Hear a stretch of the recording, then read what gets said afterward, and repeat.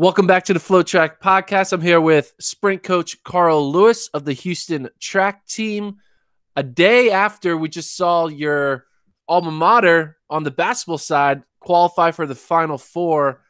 Let's just talk about that. It's because on top of my mind. What was it like watching Houston make it to the Final Four? That was exciting.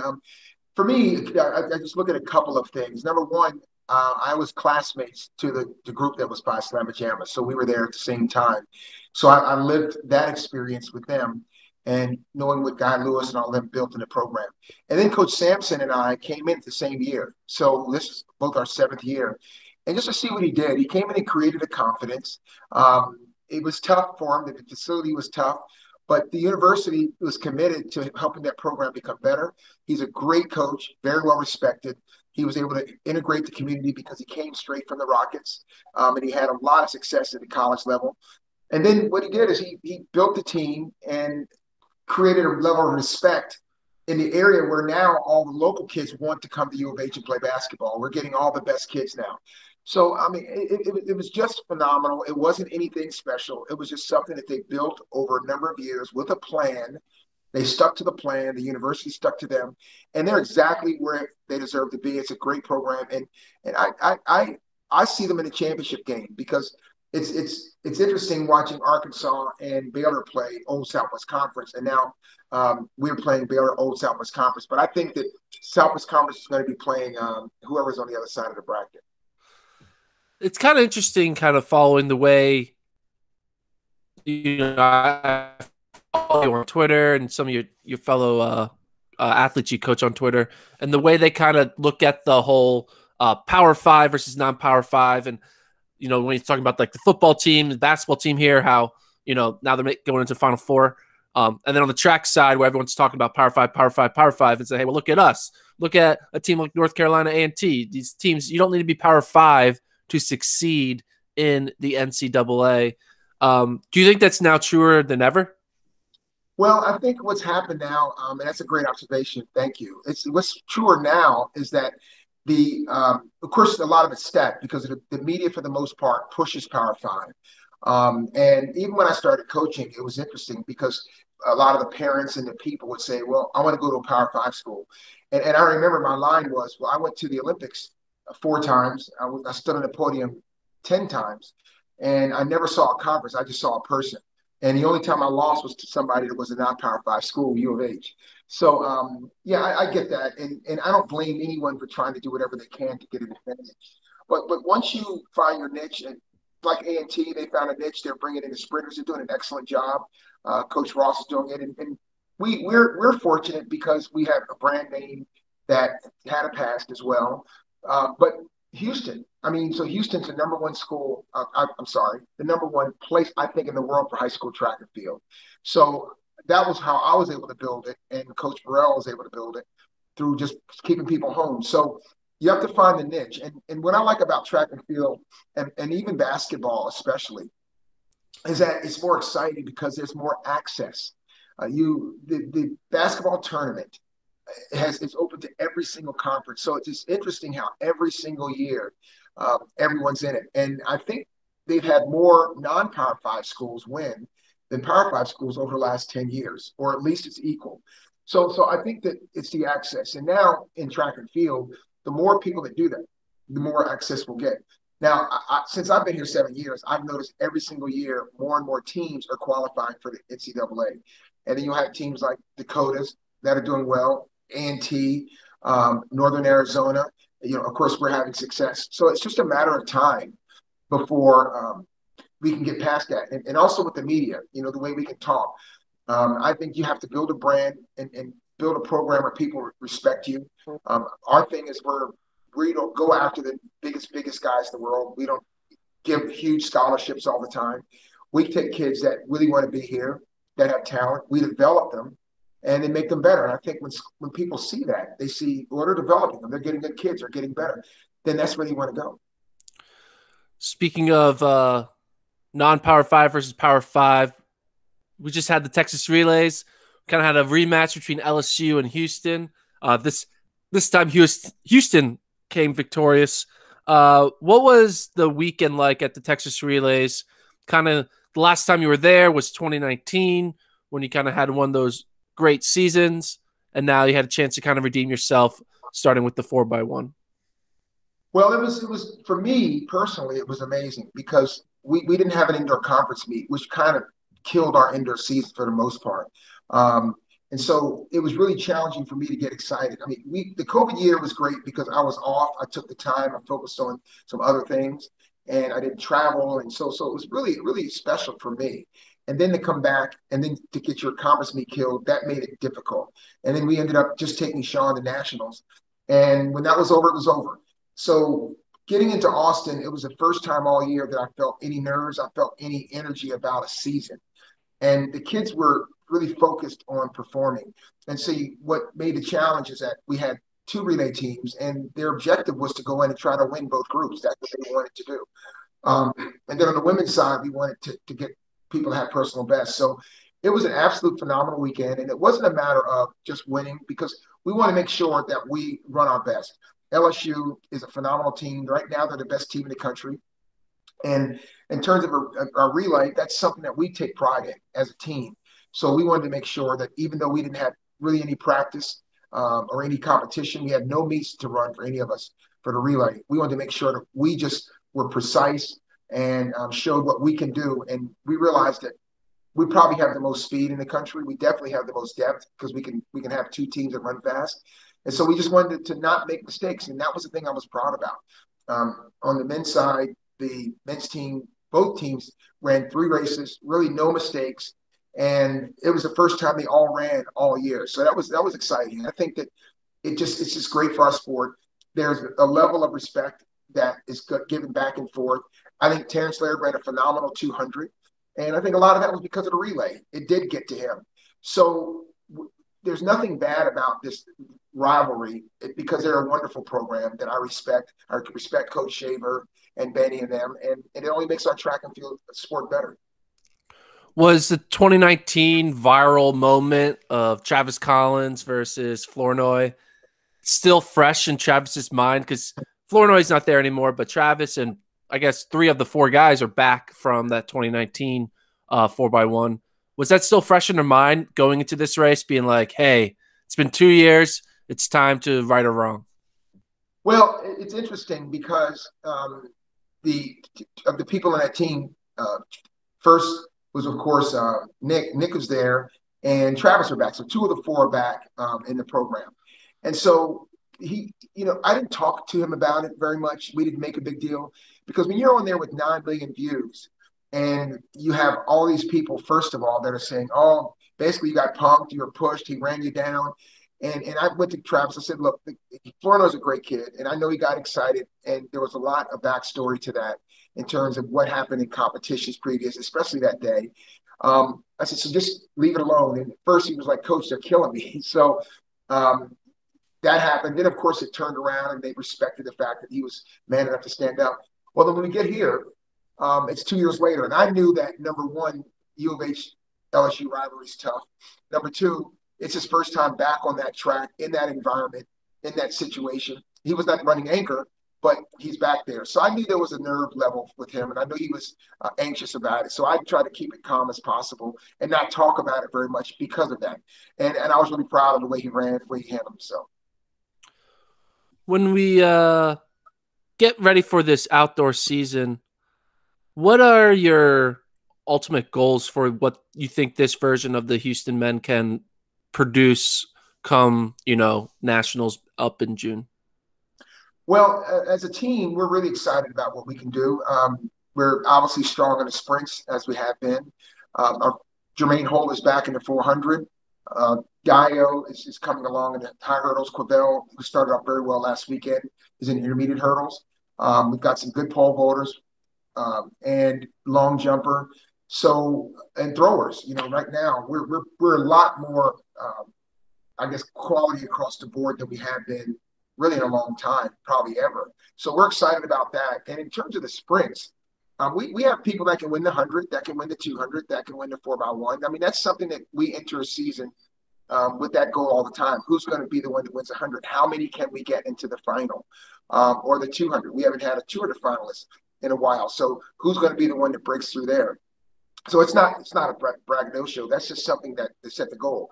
And then they came to me and talked about the relay, and they want to run 37. You know, it got to where the energy here is that we have to work hard to make sure that we own the relay record. They want that relay record back, and it was phenomenally run, but they want it back.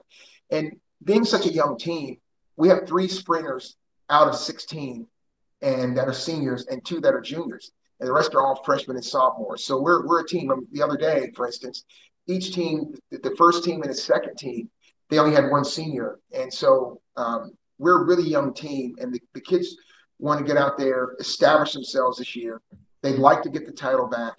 And then they want to continue to make a run like we started the first time. And so they feel like it was a blip for us to drop the baton and not be in the final and have a shot. And so they want to show that we're really the program. H-Town Speed City is the fastest group in the world, and they want to show it and be consistent about it. We now have done a few months of, quote, normalcy in track and field because we're having a season. We had an indoor NCAA championship. We're presumably going to have an outdoor NCAA championship.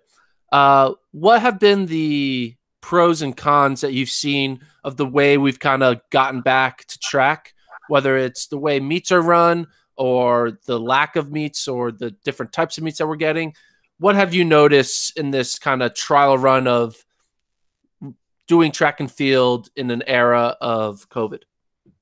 Well, I think one thing that we've all noticed, and that's probably across the board in sports, is how technically little control the NCAA really has.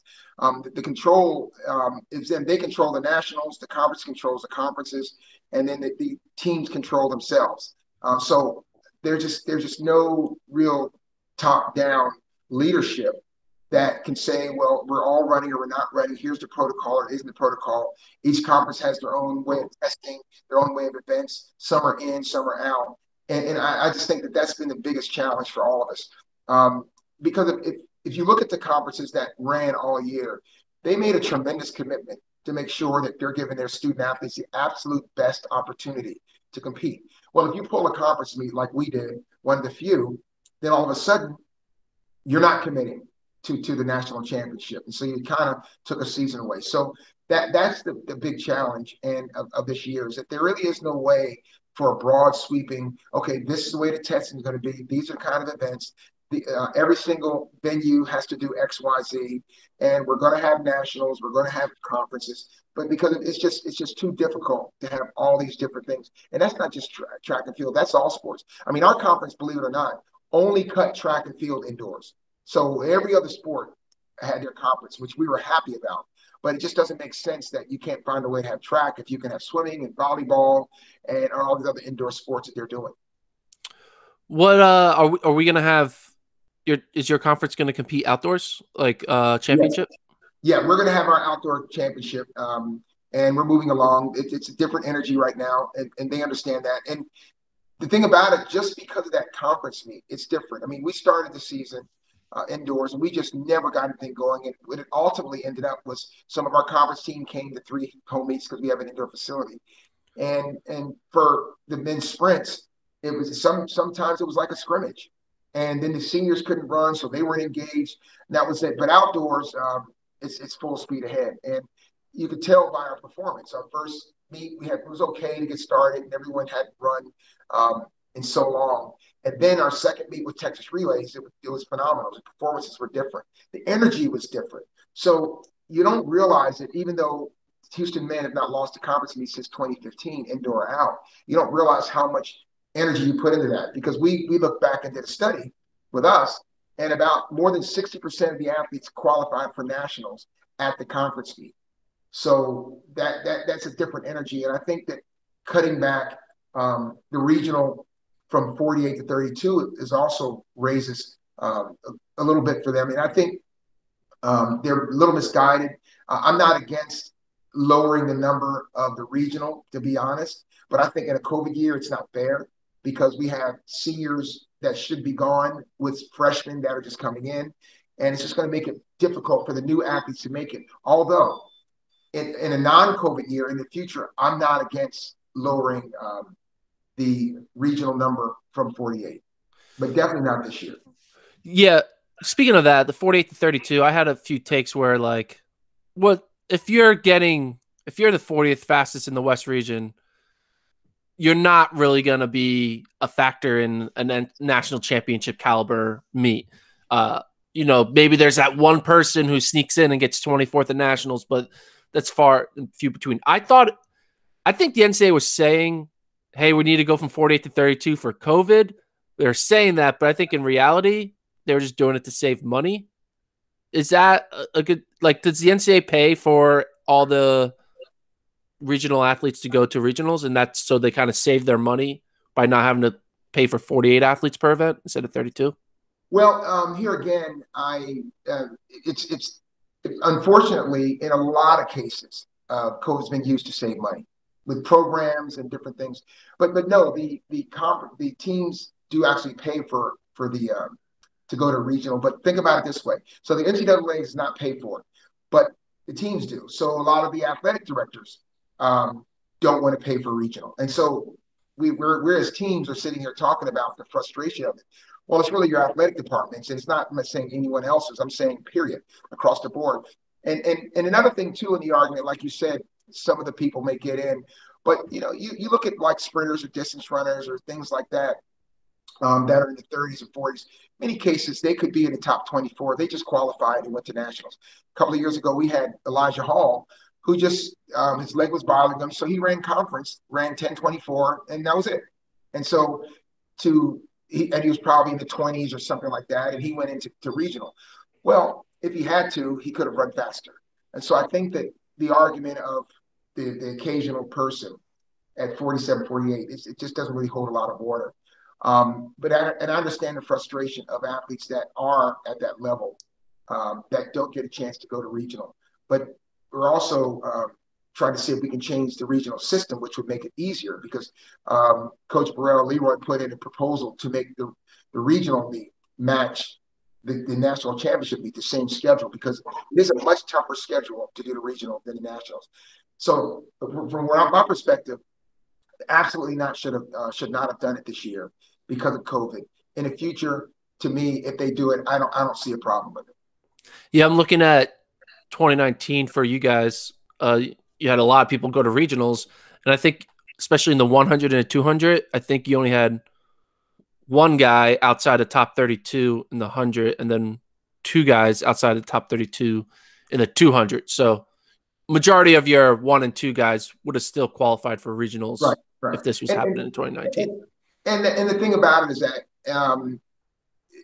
I know it's a challenge. I know it's difficult, but we in our sport have to not worry about the mid majors. And I think and I don't mean not worry about them. What I want to do is say, look, let's just talk about how well they're doing, how well a lot of these mid-major schools doing, like I mentioned earlier, and they can elevate their game. They're doing a great job coaching in a much more challenging situation because they don't have the budgets that the big schools have. But I just think personally, those schools will rise up. Every year now, you're seeing more and more athletes coming from non-Power Five schools having success because they're finding great coaches and great programs and great communities. And what I don't think it'll hurt those in the long run. I think in a lot of ways it helps them because now kids are looking at where can I go that I can be the best I can be. Well, I may not want to go to a Power Five school because I already have 7 sprinters. I want to go to a school where they can focus and bring me up individually, or me as with a relay team or something of that nature. So I don't think it'll hurt as much after the COVID is over with as people think it will. But and I just think that most of those schools have really good coaches and programs that they'll just end up rising up. One thing you used to say to me a lot when we were to have our side conversations when we were filming the Houston series back in 2019, we talk about ways to fix our sport, right? And we would talk about, oh, like IAAF should do this or they shouldn't do that. And one thing you kept on harping back on was that we have too many professional athletes, and because of that, it's harder to maintain a structured professional sport when everyone calls himself a pro. Can you kind of elaborate on that? Of what do you mean by that? Yeah, that's a very good point. I think the biggest problem we have at the professional level, obviously, is the federation system. We're not a professional sport because we're run as an amateur system. But in terms of the athletes, we just have too many in the sport. And so when you graduate, there is no finite number like NBA or NFL or whatever. They have finite numbers of how many can be on the team. So you're limited. But we just have people all over the world that continue to run. And what it does, it pulls resources from the people that actually need to be there. My idea is to create a world league in terms of not necessarily events, but just a league of certain amount of people. And then you have like a B league, and a B league is something at a certain level. Let's say you pick 32 or so, and they're in the A league, and that's it. And you have to fight your way in. And just like we have in soccer, in a lot of cases, the bottom people drop out. If there's an injury, they could be replaced. They're moved up. Just like you have the 10-day contracts, you can move up and in, and maybe they come back and you're back down because we need to have competition to be at the top level of our sport. And the way that would help is it's easier to get lanes for meets. The meets can focus on less people. We'll end up having less agents because there are way too many agents in the business. And then the ones that are the second level, we can focus more development money on them. Like right now, they're giving everyone development money. Well, if you set this league, well, that development money can shift to those levels, and then the top level with less competition in terms of people, they can make more, so they don't need that. So their job is to build the professional side of the sport, and then the second level, because we hear about you're cutting out people, development people. Well, it's not the sport's job to sit here and wait for people to become good. It's our job to give opportunity to the ones that are going to move up the ladder. So that's my biggest thing. And then, of course, the biggest elephant in the room is the federation system, which is completely designed for corruption. The way it's one vote, one country, and everything is there for the top people to convince the bottom people to vote for them. And instead, we should create a system where the federations have to earn their right to get votes or to have power. And I would do that through a merit system based on championships, development, per capita performance, and also investment. These are things that small countries could end up earning more votes than big countries because they can do those things and be more focused on their own sport. So the biggest thing really is federation change, and we've got to shrink the top level of the sport. It's interesting you said the idea of shrinking the top level of the sport with different tiers, because I was thinking about this, right? Every year, USATF Foundation announces like who is getting funded, like for like, hey, we're giving these grants to these athletes. And the people who are getting the grants are not the people who really need the grants. It's like going to like the world champions, and they're like, it's kind of like if we have this pot of money, why are we giving it to the people who have, 6-figure contracts and not to the people who are like good but don't have 6-figure contracts? It's kind of weird how it's like, does a person who's making $1 million need a 60 grand grant? I think it's a waste of 60 grand. You know what I mean? So, well, the thing about it is that the problem is that we have so few people that are really earning a good living in track and field. That many of them want that grant, but under the plan we're talking about, and you shrink it, then none of them would need it. They wouldn't need it because they'd be making 2, 3, 4, 5 times more than what they make, and so now they're earning more, so they don't worry about the grant, and then you could take those grants and fund that second tier, which let's say the B League. You could fund them, give them a period of time. You can't say we're going to fund you for 10 years, but you give them a period of time to get either into the A League or back and forth, because the objective is to incentivize performance. Because in the G League and the NBA, you're playing to get in the A League. You get the NBA. You're every day you're trying to play better, to be seen, to go. Well, in track and field, there really is no thing. You just want to say, I want to be in the Olympics. If you're a person that qualifies for the Olympic trials and goes out in the first round, technically you have the exact same goal that the person that's in the Olympics, that goes to the Olympic Games or makes the team. So what if we change that? We funded this second tier group more and took the funding out of the first tier group, but our objective is to make it small enough where the same amount of money that's going into it now stays there. Now they earn a real living. It's a real professional sport. And then we have a developmental part of it at the bottom. they'll have meets where they'll still earn some money and things like that. It just won't be the same. I think that it'd be a much better system for us to go forward with.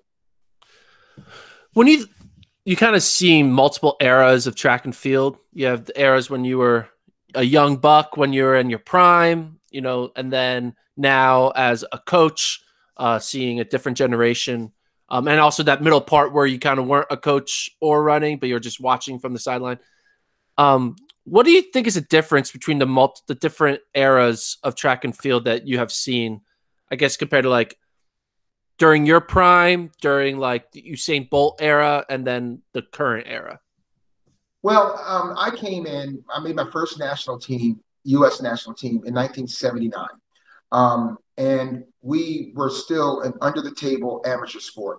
And so it was a different thing where it was kind of a hush hush, you're making money. But we were not considered professional. And then I realized at a young age that if you're going to be a professional sport, we have to change the rules because at 17 and 18, I was like, I want to be a pro, I want to be a millionaire. That was my whole mantra. But then I realized, wait a minute, where you can't be a millionaire if no one makes $1 million. So my era was really about the seismic change of becoming professional. We fought for that. It wasn't just myself, Edwin Moses, Evan Ashford, a lot of the road runners were very instrumental in it. You look at someone like the New York Marathon, all these people were coming together, Fred LeBeau, all these people were coming together to make our sport professional. And I didn't name all of them, but there's so many people. And we were fighting for that all the way through the 80s. And by the time the 90s came, we were considered professional athletes. And then we were professional athletes. And we went through the 90s. Well, the difference I see in that era and this era is we were fighting for something.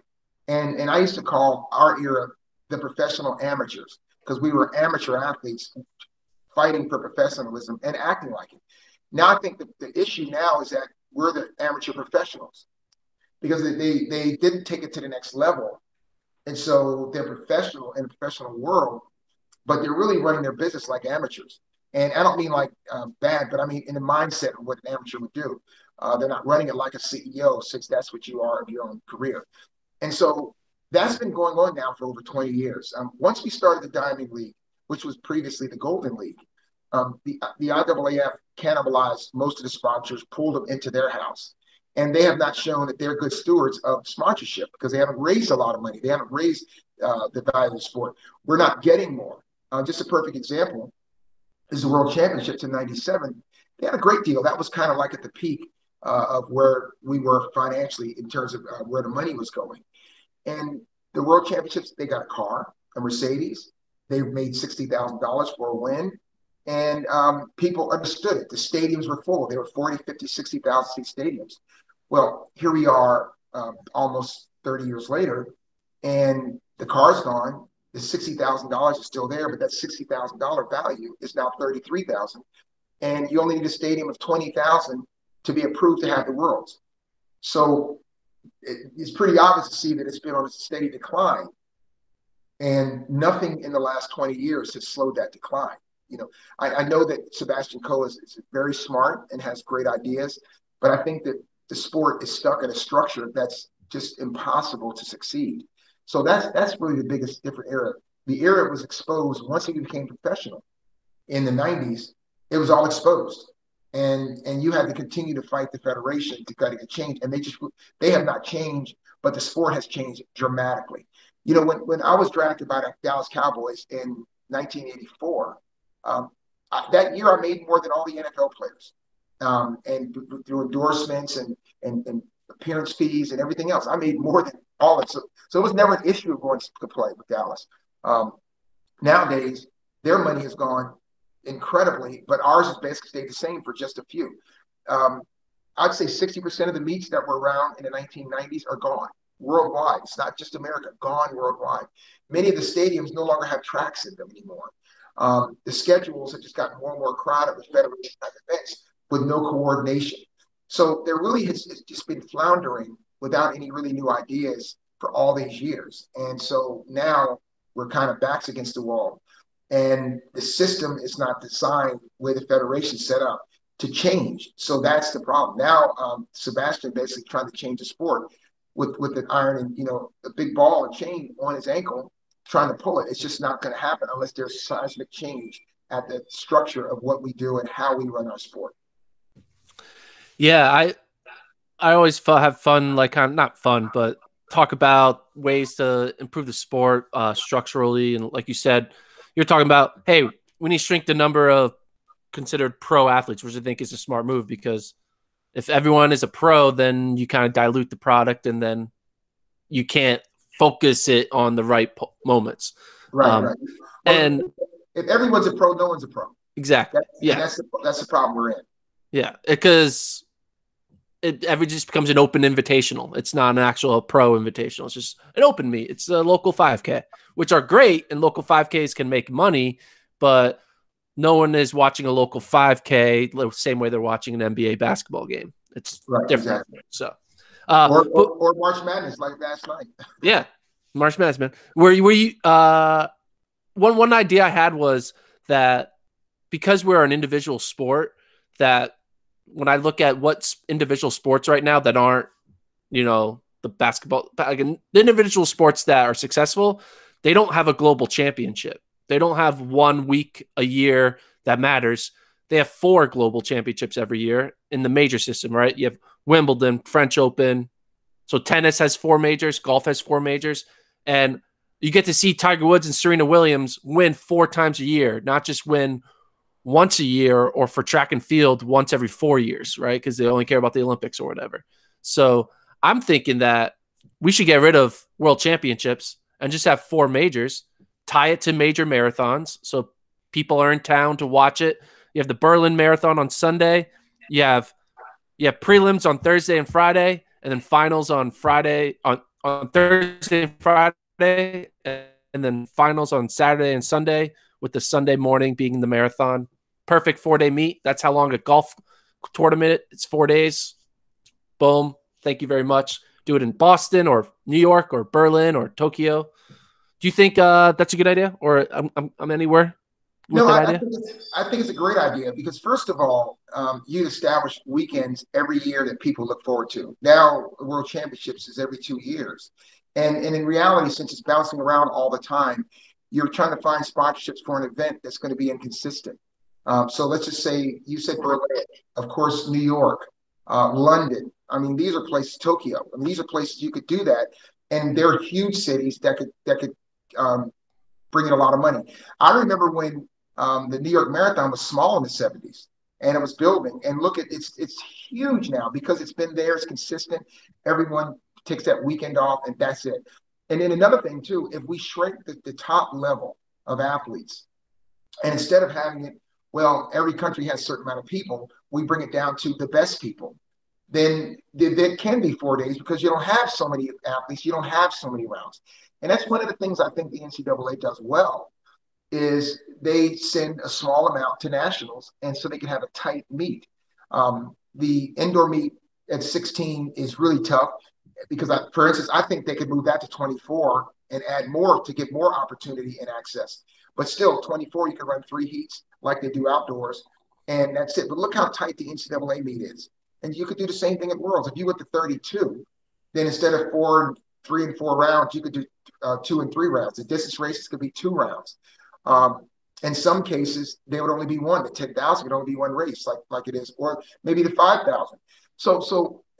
And then these cities can get ready for it. You look at a New York Marathon, and the New York Marathon, if it added instead of the New York Marathon, it's a New York Athletics weekend. Look what it would be if you had the track meet all weekend and then the marathon on the weekend. You have 50,000 runners, but you'd have a huge weekend. And I think it's a tremendous idea. And then on the outside of that, you still can have your regional, like your European championships and Asian, African, Pan Am games. You can still have those, but put those at the same time so that you're leaving the schedule at the same time instead of crisscrossing that and consolidating the entire global schedule so that everyone's in the same place at the same time, just like they do in a lot of cases in other sports. I know tennis and golf have different golf tournaments on weekends. Well, that's fine. But when you have your majors, everyone clears out for those majors. And that's something the track and field could and should do.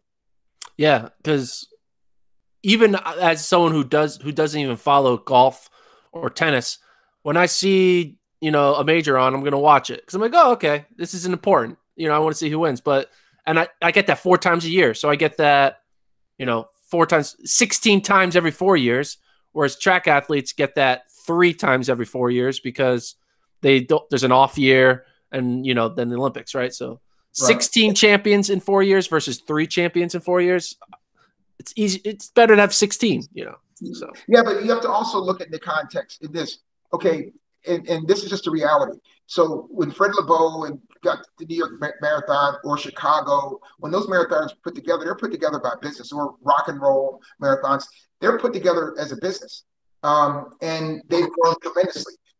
U.S. championships, and they're put together by federations, and they're declining. So it's not rocket science that if you take it and you consolidated them to the idea that you have those marathons, and they're for-profit businesses, those events, instead of run by federations and people, then you'd see that. And then you really don't have to have the national championships because you don't have a world championships. These events serve as those championships, just like the U.S. Open for years Yeah. was the U.S. championships. Well, the ones in the United States kind of evolve into that. So we get away from a national champion every year to a champion of that. They don't really have a national championship for tennis or golf. They usually have their events which are like that.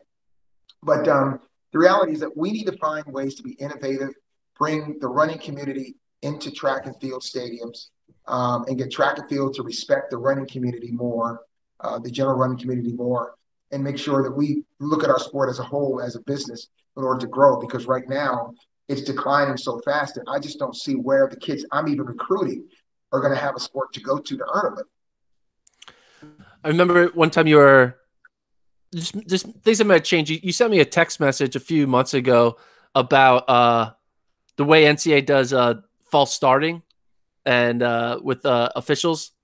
You remember me saying that? Oh yeah.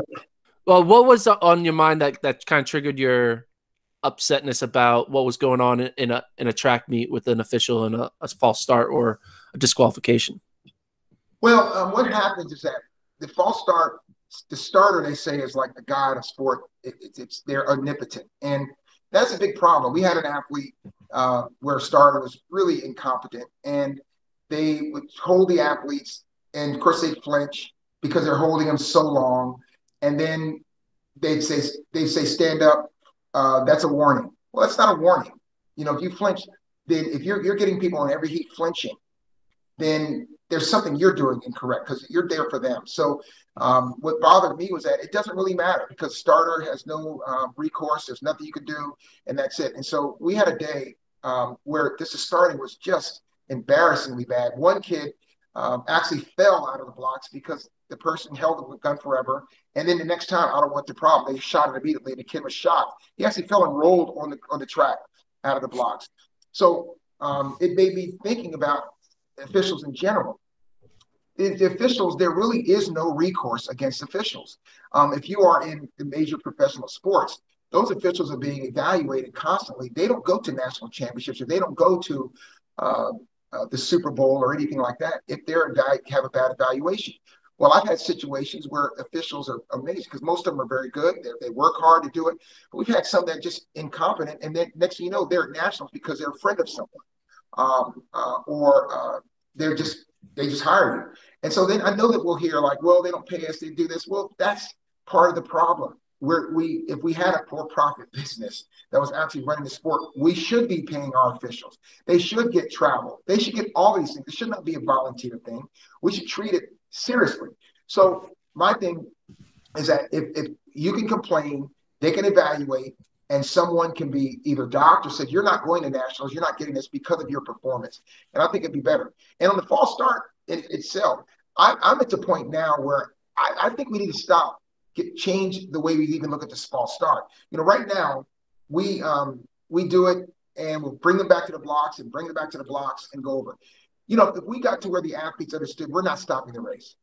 And it just is what it is. We're not going to stop it. It's going to go. And then we go and look at it and you're disqualified like every other event.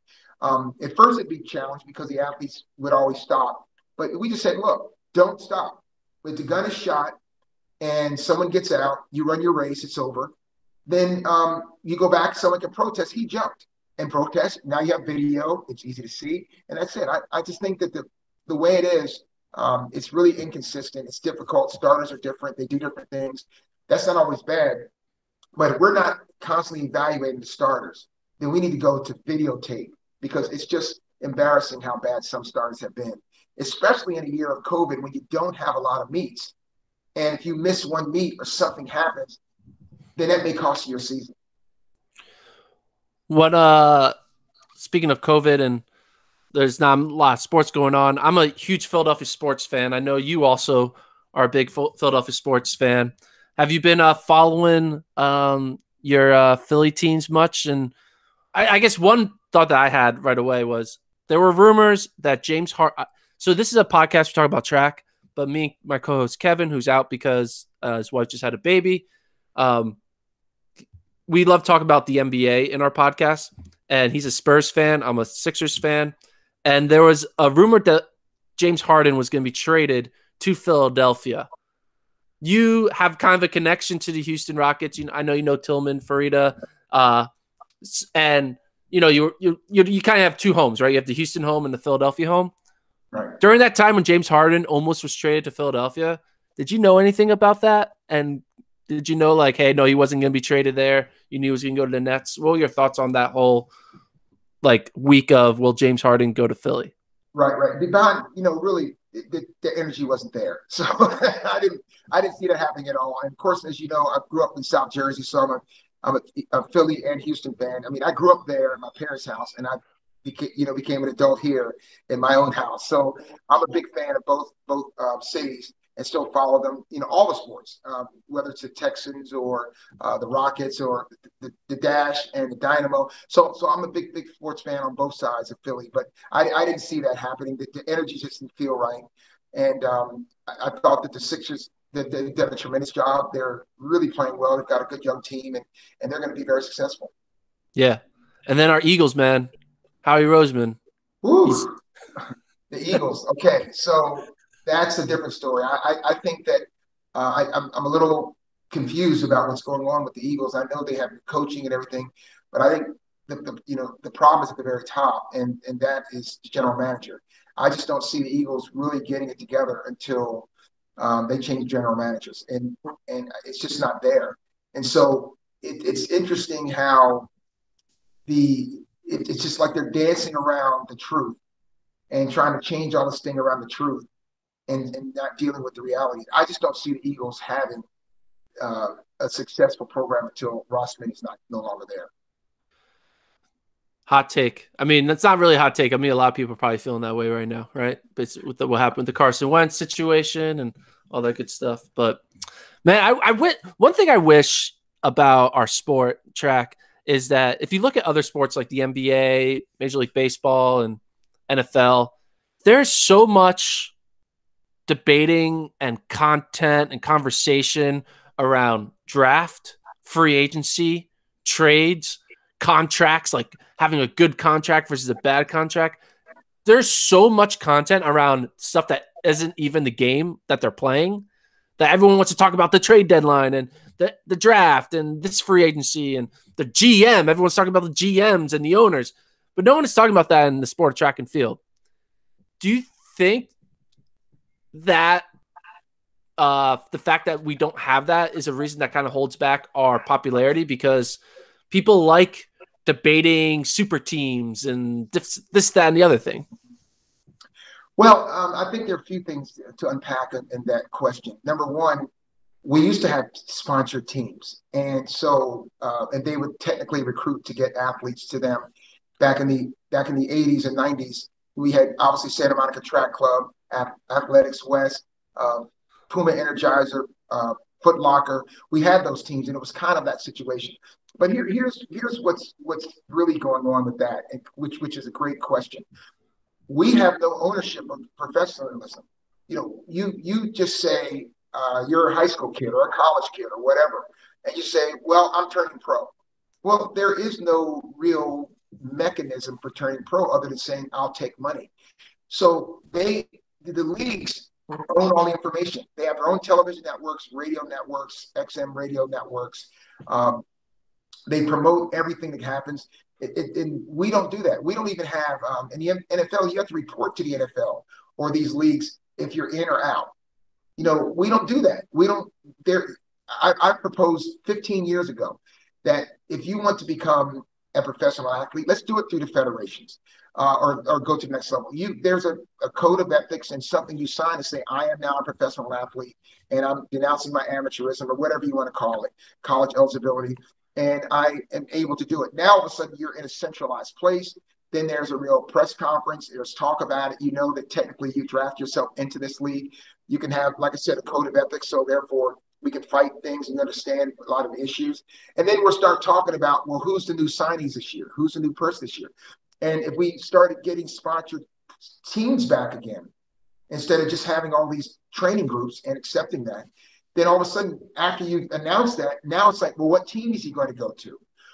So we could create that. They created that. The draft was not a big deal. It was a one-day show in the 80s, and now it's a 3-day television extravaganza. The combine, these are all television shows because they focused on television. They focused on all this. They have their own networks to present those things, but we don't own any of that. And so if you can't have those things unless you have a mechanism that's put in place to make sure that you can present it. If we just simply did that, then all of a sudden the now you're getting teams to say, well, this person turned professional.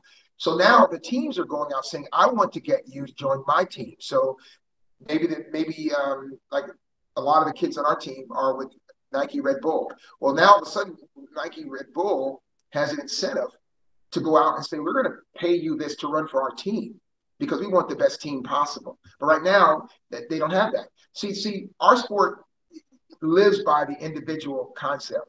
And so at the corporate level, it's best to divide and conquer. At the federation level, it's best to divide and conquer so that they have no power.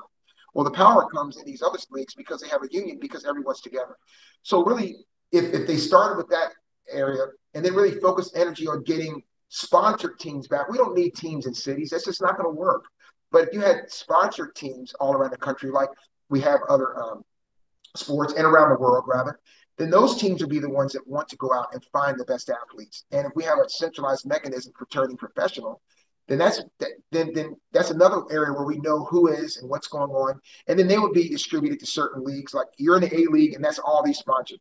You're in the B League and that's all these kind of sponsors. So we just have everything is just open. I'm turning pro tomorrow. And so then I sign an agent and then I go get a sneak contract. That's not professional. The sport has no control of anything, not television message, not radio, not XM, nothing. And you can't expect to have that if you don't have any cohesive message and a situation where these athletes have somewhere specific to do and to go to. Because right now, the athletes at the University of Houston, H-Town Speed City, I'm the one that really determines who's going to go to the next level. They're good enough, they go. If not, they're like, I still want to run. I'm like, dude, it's a wrap. Get a job because you're not going to make it. And that's not a mean thing. It's just like you're not there. So you came here to go to college. You had a great career. Use that to move on to the next level. And we have to be more honest about that. One last thing about making money. Oh, it's just like, oh, you're a professional, you go pro. The NCAA is kind of battling with image and likeness, and with the change of times where now these 18 to 22-year-olds have thousands, in some cases millions, of followers on social media platforms, that they actually have the ability to be influencers and make money based off their image and likeness. If they are, Trevor Lawrence of Clemson football team, or a really, Sydney McLaughlin during her time. She was probably more famous than anyone else in the track and field community could probably have made money as a freshman in Kentucky. What are your thoughts on that? And do you think eventually the NCAA will allow athletes to make money off of their name, image, and likeness? Well, first of all, if anyone knows me, they know I'm for athletes' rights and making money. So let's just take that off the table, 100%.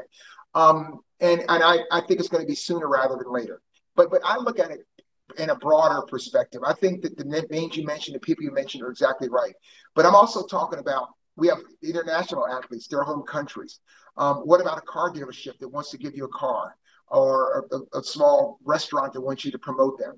So it's not going to be just the big football player or big basketball player, like a lot of people say, that get an endorsement. Yes, they'll get that, but you'll have athletes that can get local deals. You'll have athletes that'll get that in track and field will get shoe contracts. I think it's better, not just because the athletes make money, because if you look at some of these great athletes, they can stay in school. So you can make as much money in school as you can get out. Why not just stay and have the university pay your scholarship and get your degree and be a part of a team? Because at our level in track and field, you get more attention in college in the United States. You get more television time in college in the United States than you do post collegiate. So you can build a brand where a Red a few years ago stayed in, and look what he did for his brand, or Grant Holloway. Um, they did for their brand, but there are a lot of kids that left early, and they, in a lot of ways, they disappeared because there's no television, there's no attention given at that level. So I think it's the best of both worlds for track and field, for tennis, for these kind of sports, because they can stay in school, be a part of a team, get a lot of exposure, but also get paid. And I think it's going to be a lot sooner than later. Do you think it will affect like college recruiting in the track and field world? Because we'll be like, hey, come to Oregon, and now you're a Nike athlete. You're now, because everyone dreams of going like any, in order to go pro in track, you're basically signing a shoe deal. So do you think certain schools will be able to kind of lean on and be like, hey, you now have officially signed a shoe deal with Nike because you're at Oregon? Do you think that will be a recruiting battle that will kind of happen for track and field? Absolutely, absolutely, and I don't have a problem with that, because I can say come to Houston because we're the fourth largest city in America, and we have tens of thousands of businesses that we could leverage for you. So you flip it and you say come to Oregon for Nike, but Eugene, Oregon's a small town. So it's really funny how it flips. It can flip in a lot of ways. Los Angeles would be big. You're like UCLA, USC. You say, look, we're USC and UCLA. We're a huge city. We got a lot going on. You said you want to be an actor later. Well, you can come here, and I know people. So I think it's just the way they're going to leverage it. Because right now, the way the system is, it's just based on a conference thing, and everyone doesn't have access, and the money is funneled to certain areas. Well, I think it creates more opportunity for schools that are in different cities and different opportunities. It'd be great for Houston. I mean, we're a big city that loves sports and a ton of money here. I think that our athletes would be supported and pushed. You're going to tell me right now, Final Four, every one of those athletes wouldn't have a car deal, a meat deal, or something, something, something? Absolutely. And maybe not all a shoe deal, but they sure would have something. And I think a lot of our track athletes with H-Town Speed City would have something. So there's going to be an advantage in different areas, in different ways. This is how you leverage those advantages. And you know what? It's probably going on a lot behind the scenes. Well, we know because we have a big issue going on with that. So now it'll just be out in the open, and I think that it'll be a big advantage for the athletes. I think it would also be kind of cool because, say, someone like Noah Lyles, let's say this rule was in place when Noah Lyles was a senior in high school. He still goes to Florida then. He signs his shoe deal, but he runs for Florida. And then all of a sudden, the NCAA is having all these phenom athletes who go pro early just like stay in college a few years longer. Like, there's no reason for Grant Holloway to leave Florida. He's still going to be, it's not like he's still being coached by Mike. So now you could just still represent Florida. You can still represent Florida and still go off to the world championships. Like, it's just you could get paid. Like, all these kids who go pro 18, 19, there's no reason for them to leave school now because they can still compete for the school, still train under their coach. They just have a different shoe on their foot. Yeah, and that's what I say. And then the other things, like for instance, 2018, Cameron and let me see, Eli. Cameron and Obi and Kamari all made the national team. Well, they had to turn down the prize money because they couldn't go it. You can't make any money from a diamond league meet because look at track and field. You can go to international events, make money. You can go to national team events and make money, and you could get a shoe deal or endorsement, and you can do all of that while in college. So it's funny how a lot of the Olympic sports would benefit much more than the professional league team sports because there is no access for them in the summers and events. Whereas track athletes they go to the world championships, they can keep their bonuses. They go to all these events, they can make their money. So you can have track athletes and tennis, let's say, could be the richest athletes in college sports which is other than a few football players or whatever that get big endorsements. But the bottom line is that a lot of the Olympic sport athletes will do very, very well by being able to have access to earnings while they're still in college. And I think I love it, and I think it's great. And then now you say I want to not only go to the great school, but I want to go to the place where I can maximize my talent, the earliest and the best. So there are a lot of pros and cons, but I think the pros are big. I want them to earn their living. I want them to stop treating, amateur athletes and college athletes kind of like in a lot of ways, just products and something you could use to sell to make more money for yourself. And I think it's time to do it. Cool. Well, Carl, I appreciate you taking the time. For people who don't know, this is actually round 2 of the podcast. We did one yesterday. Didn't go too well. The recording didn't work. But, hey, Houston made it to the Final Four since then. So it was a positive podcast. And when it's the next time we're going to see Houston on the track? When's your next meet? Well, we're running this weekend, the alumni meet. You may remember a couple of years ago, that was after Texas relays. We're running that. And we're going to then we're going to Texas A&M, and then we're going to LSU for the first time in a long time. So right now the relays are in good shape. The 4x1 is number 1 in the country. So we're going to focus more on individuals. And this weekend's going to be fun because Sean, our freshman sprinter, who most people don't know, is a long jumper. So he's going to long jump this week. So it'll be the first time some of the other events going. Travis hasn't run the 200 in 4 years. He's going to run. Jakaris is going to run his first open race in 4 years. So it's going to be kind of an exciting few weeks, and you're going to start seeing our individual times things happen because we're going to back off the relays for a little bit. And I'm going to look at some other relay guys until I make my decision because right now I don't have a number 1 team yet. I've decided between the 2 teams that ran at Texas Relays and Terrence Ware, who's finishing up an injury, and Jaquan Hoyt, who's coming out of an injury. We have all of these people that haven't run. A couple of them haven't run. And so I'm not going to pick a team until probably just before Drake Relays. Are we going to see a 4x1 at LSU? Yes, but probably not the number 1 4x1.